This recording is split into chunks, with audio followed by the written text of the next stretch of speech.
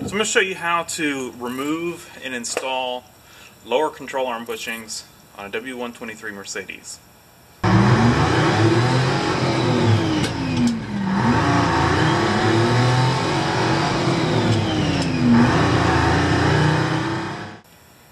Now, so these are the original design W123 lower control arm bushings. They've got the press-in center shaft. So there's a couple different ways to get these out. The way I like to do it, you could drill this out and then try to, use an air hammer or something. I've done this on the car, and I've done this off the car. I've done this with the W123 bushings, and I've done it with the W126 bushings. I prefer the W126 bushings, and I prefer the Limfurter bushings. I feel like they're probably the best you can get right now.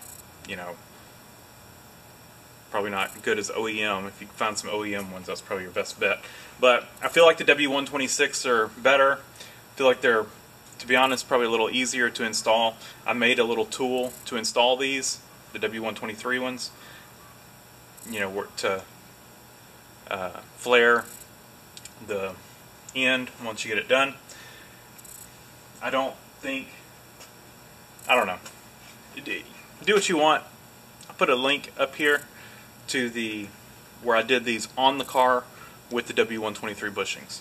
But this is easier. So what I like to do is go ahead and just cut the bushing in half on both sides. What that allows me to do is then I can just press the whole thing off. So 2 cuts with the Sawzall and reciprocating saw, and we're in good shape. So I get on the other side of this metal end cap, just somewhere along in here, and I cut and I cut.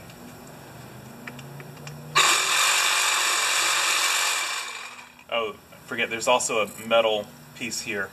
So we're going to go between the two.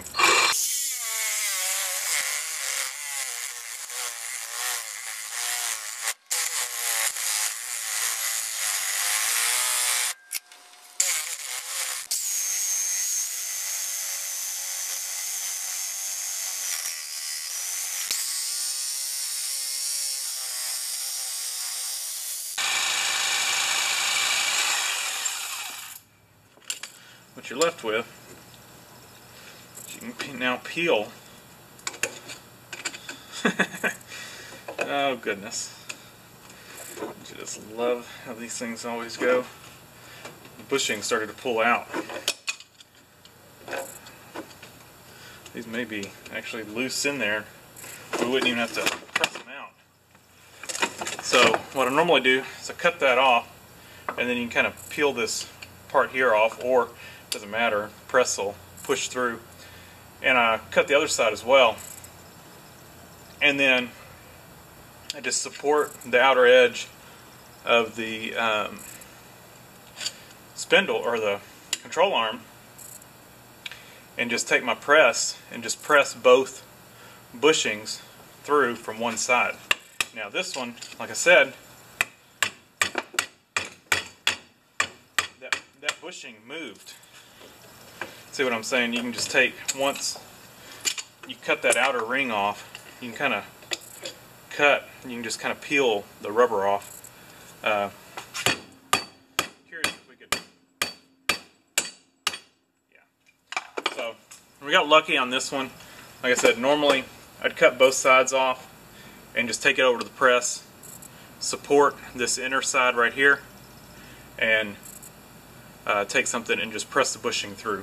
This one is loose enough that once we cut one side off, we can just hammer it through. So let me grab a second hammer to make sure I don't hit this surface. Yes, I will be hitting a hammer against a hammer. One of the, what are they? forgivable sins, or I don't know.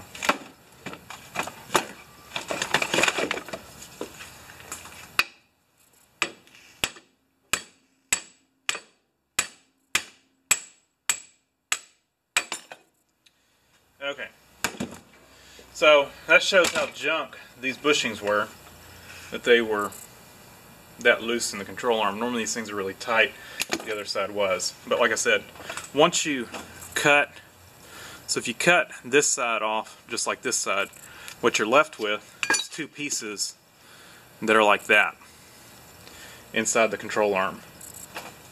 Take something like, well that's too big.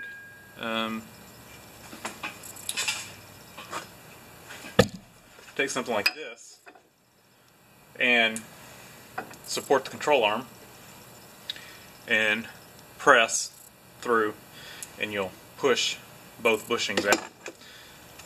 Got lucky on this one because it was so junk.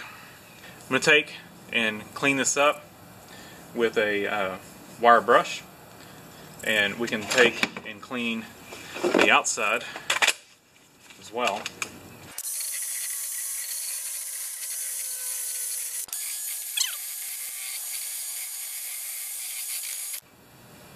Alright, that's good. And this wire brush is too big to go on the inside.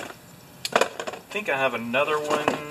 I need to go find it, and I'll run it through the inside just to kind of clean it up. I can do it with one of these as well. This one's actually in a little better shape than the other one. The other one had some rust in it I had to clear out. Oh, this one's got some in it too. So I'm going to take some time, get another wire wheel that'll fit inside of here, and kind of clean that up. And I figured I need to give y'all a little overview real quick before we proceed, so you'll know what we're doing here. You've got two flats on the inner bushing part. This is what gets pressed in to the control arm. These are going to line up with the flats on the control arm, so it's going to end up being about like that. And I'm just going to take that and kind of do it like that and line it up and just press it in. So I'll hold it as I press it, and I'm just going to estimate about halfway in, and we can actually probably stack these, at least to get started.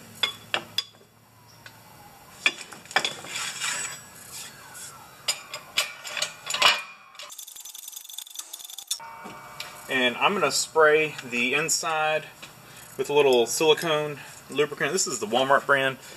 To me, it's not that great a lubricant because it evaporates really quick. I've used other silicone spray that kind of stays wet. This stuff evaporates super quick. So to me it works good for installing bushings because it's not going to leave it oily, I guess, where it could slip in the bushing or anything like that, or in the control arm. But it's just going to help it go in so it's not so hard to get in, and then so we don't end up tearing or ripping the bushing. So I'm just going to spray the control arm with it, spray the bushing, and you'll see it evaporates really quick. And it's not going to hurt, the silicone's not going to hurt the rubber. So like I said, I'm just going to spray this, and I've already cleaned this control arm up. Clean the inside up.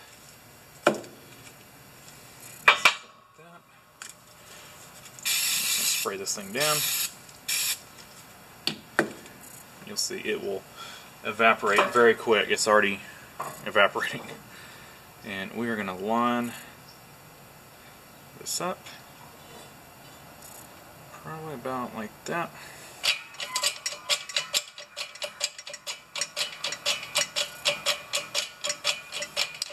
Probably going to need another spacer here once we get this started.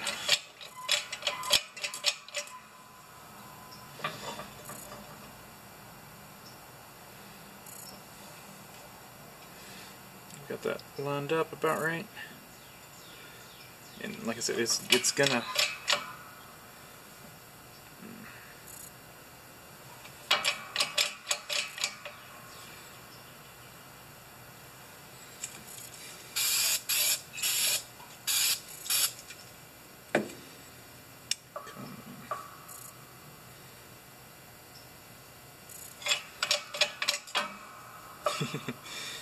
just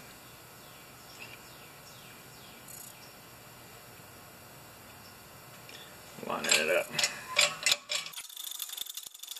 Spray it again. And we're lining up with the flats here.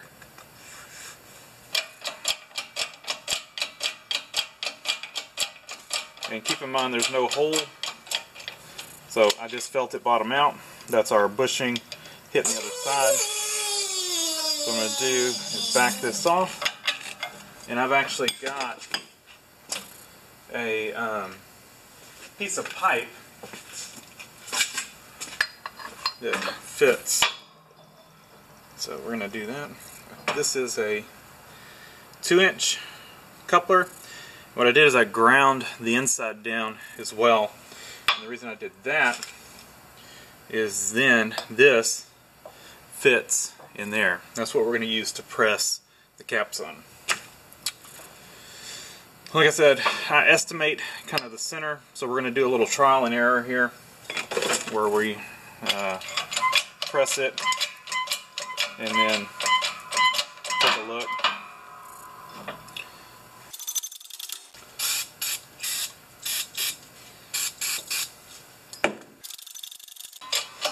So we're gonna say, I'm gonna take a little guess right there.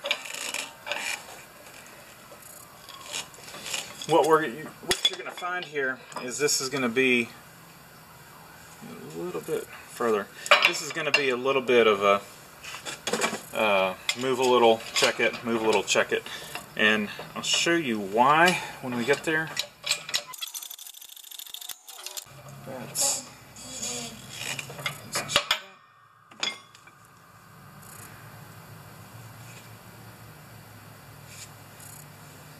a little bit too much. So I'm just going to give it just a hair on this side, center it back up. I'm just eyeballing it. You know, once you put the cap on, it's going to kind of center itself.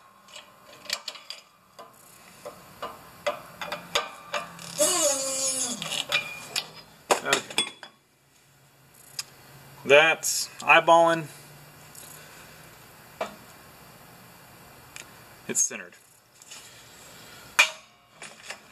So these caps, the way that they're made, this end is going to press into the control arm, and then this inner piece here is going to press in to the this tube in the center of the bushing. Now, what's going to happen is if you push on either one of these unevenly, you know, either the cap or this, you could end up breaking the bushing, you know, ripping the cap out or whatever. Ideally, you know, if there's a special tool to do this, and this is kind of where I started with making this, what I had planned on doing was doing that and then spacing the center of it to where it ended up being flush. And let me show you that. So here's what we've got. We've got, you know, just some spacers in here, but what we're doing is we are making this flush. Now, then we're going to put something flat across the top to press on. So here's our setup. And I'll tell you what I've got here and then what I ended up doing on the other. So I've already done the other side, and like I said, my intention was to do something like this and then have something across the top that grabs both this and this, so you're pressing this surface and this surface in at the same time. Ideally, that's what you're going to want. What I ended up with was not that on the other side, and we may try this on this side, but on the other side what I ended up doing was just pressing a little at a time. So, you know, press it, you know, this surface, then back off, then press this surface, and just working on both ends. There's enough give in the cap that you can do both of them a little at a time. And that's what I ended up doing. Is that the best route? No, it's not. So we're probably going to try to improve on that. And what we're going to do is go ahead and start. I'm trying to see which side. They're both about the same. But we're going to go ahead and just start the cap on, and we're going to start it on in this part. So we're going to press there first before, ideally, if you're doing this, like I said, with that spacer setup, it really is going to need to be done on both sides. So you would need to set that up on both ends. Now you can get away with it without it by working it, but, you know, anyway. So we're just going to start pressing it on, and I'll show you working it back and forth. And then the other side, once we get this side on, the other side we may try to press both sides in at the same time. So we're just going to start this on. Okay, and then, like I said, we're doing a little at a time. So we're going to back off. And that's why I say, you know, I found it just better to do a little at a time. It just seemed to work better that way.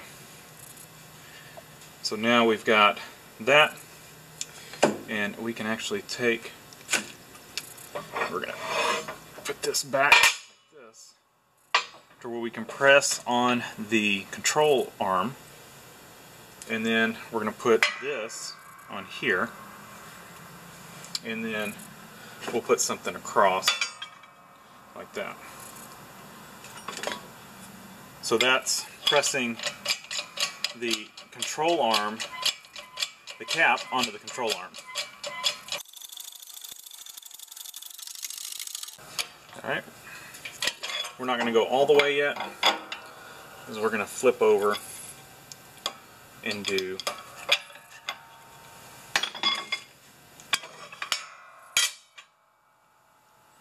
we could go just a little bit more, but that's kind of, we're almost there, and we're almost there. So we're going to go ahead and press the center part into the cap, and then so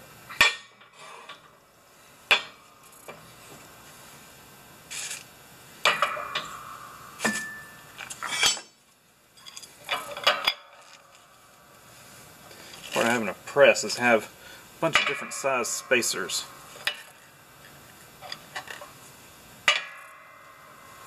So close. There. So now I think we've got it where we can go ahead and just press it all the way on. So I feel like that's quite a bit of tension on it. Like I say, we're trial and error here. Not trial and error, but because we're not erroring,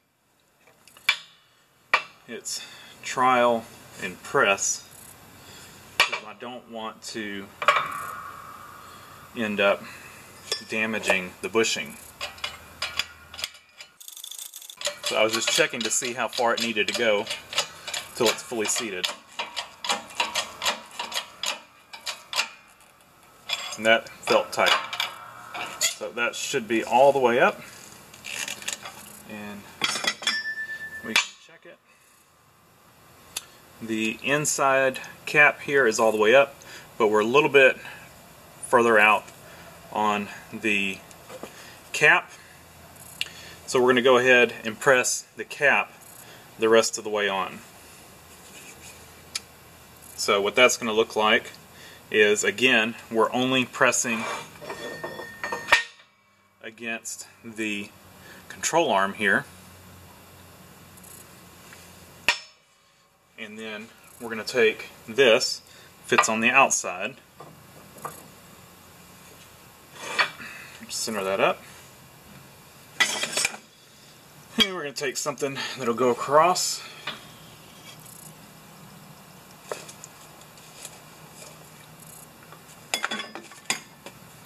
and we're going to press it on.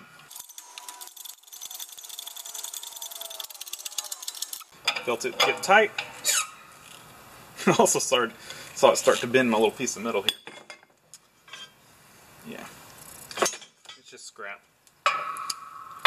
And what we've got here is a fully pressed on bushing. It is, well, one side. Cap is fully pressed on. We did not harm it anyway. The inside is fully pressed. So now, at this point, we can flip it over and go ahead and press it on. Now, press the other cap on.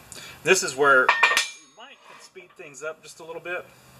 If we wanted to press both on at the same time, we might could, but really, like I said, you would almost need something to support this side, both sides at a time. So it's up to you. I'm going to kind of do it the way that I just was doing it. I just feel like that's a better way. I feel like it's more careful. So we're going to go ahead and just start pressing just the cap on the center part. I feel like that's the best place to start. I'd rather squish the bushing, squish the cap, the rubber on the cap, than stretch it by doing this. That's going to stretch it.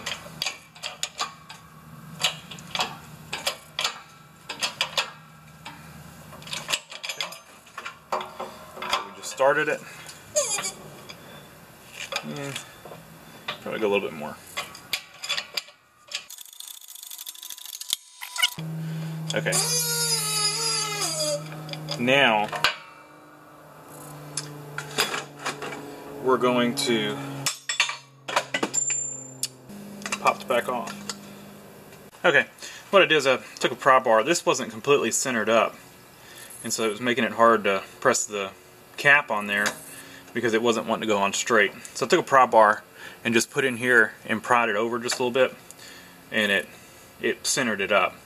So what we're going to do is go ahead, I think I'm going to flip this over, and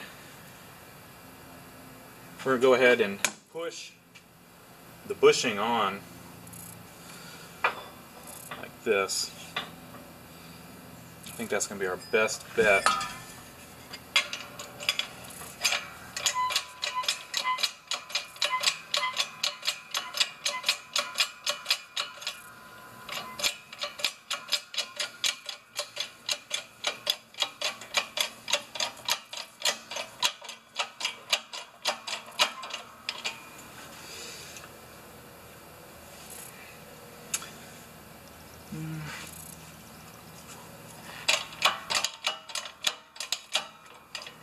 Okay, that's about all I want to push on the top.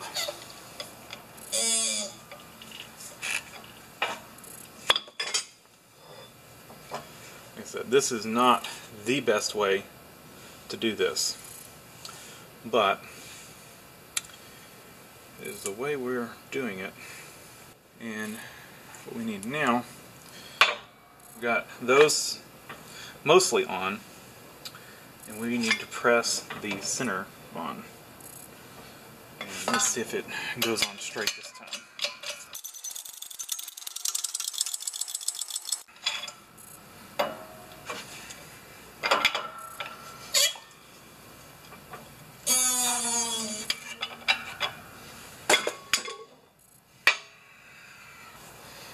Centers are on. Looks good. These look good. This one just a little bit needs to be pressed in just a little bit over here. Actually, I think it's good. So that's what you end up with. We got centers pressed in and the outside edge pressed in. Like I said, the absolute best way to do it, probably easiest way to do it, would be to make yourself a little setup. But you're going to need 2 of them, so you can do it on both sides. But you really need to do one side at a time. This way worked for me. It's not the way the service manual is going to tell you to do it, but it did work. It worked for this side, it worked for the other side, and you know, I'm out a 2-inch spacer or a 2-inch coupler. Like I said, you're gonna have to grind some on the inside. You can use I chucked it up in my lathe, but that was not necessary. You could take a die grinder and just, you know, work on it a little bit. Anyway, that's it. I'm gonna go put it on the car. Thanks for watching. Leave a comment down below, hit the like button, and subscribe for more.